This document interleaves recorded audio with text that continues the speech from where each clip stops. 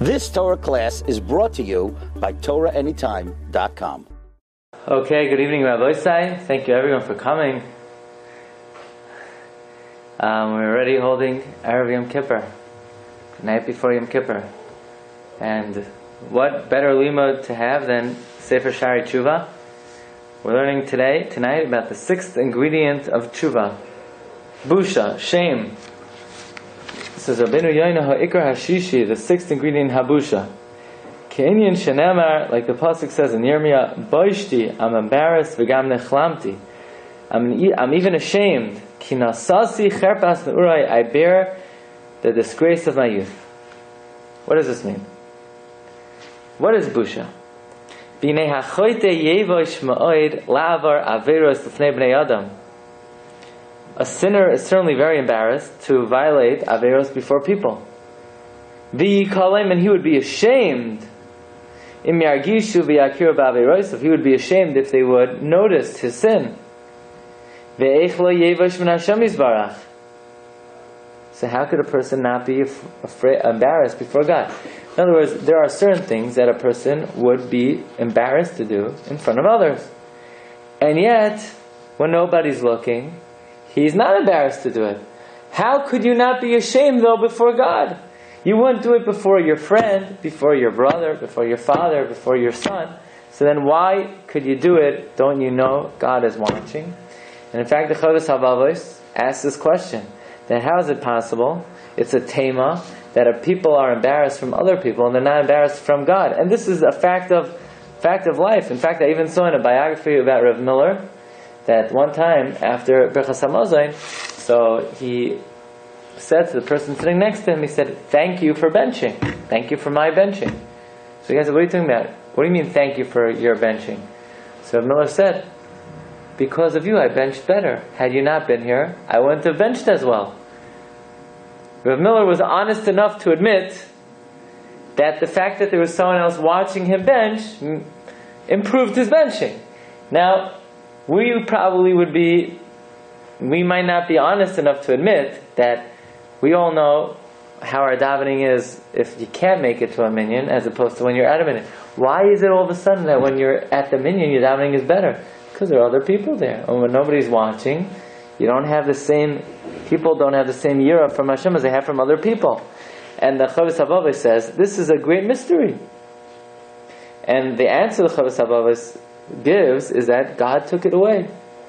God made it that we're not embarrassed in front of Him in order for us to have free choice. Because if we would be embarrassed before God, no one would ever sin. And Rabbeinu Yonah says likewise, that why do we not do an Aveira? B'nei hachoite, a sinner, right? He says, "Ve'ein zekiyim lefi hayos Hashem yisbarach rachok mikol yosav."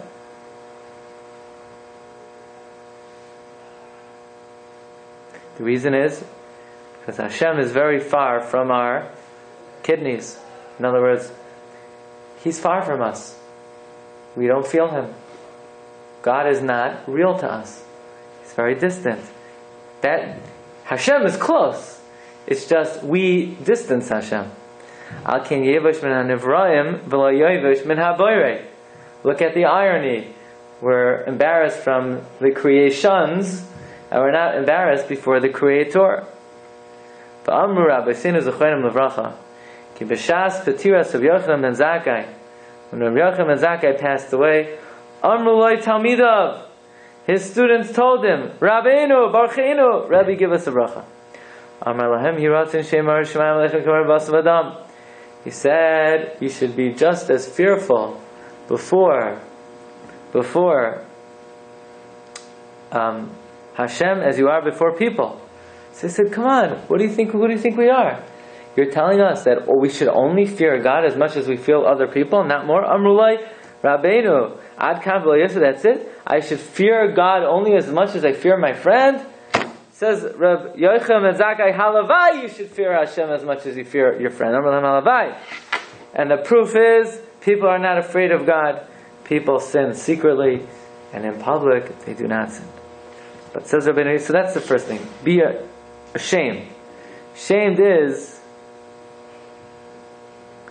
how could you, when a person does an Aveira, they should feel embarrassed by what they did. The problem is, the embarrassment does not protect us from doing it in the first place.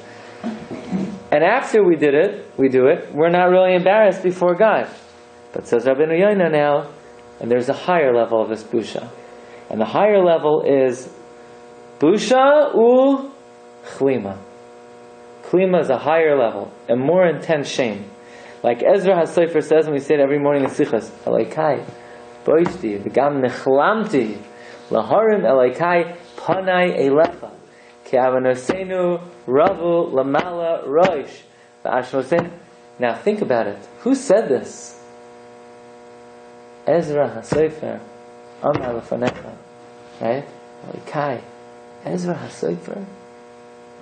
Ezra HaSofer was a malach like him. He probably never did anything wrong that we would even be able to recognize as Navera. And look how he felt that before Hashem, he felt so sullied and so embarrassed and so ashamed, he couldn't even lift his head up. You've just experienced another Torah class brought to you by TorahAnytime.com.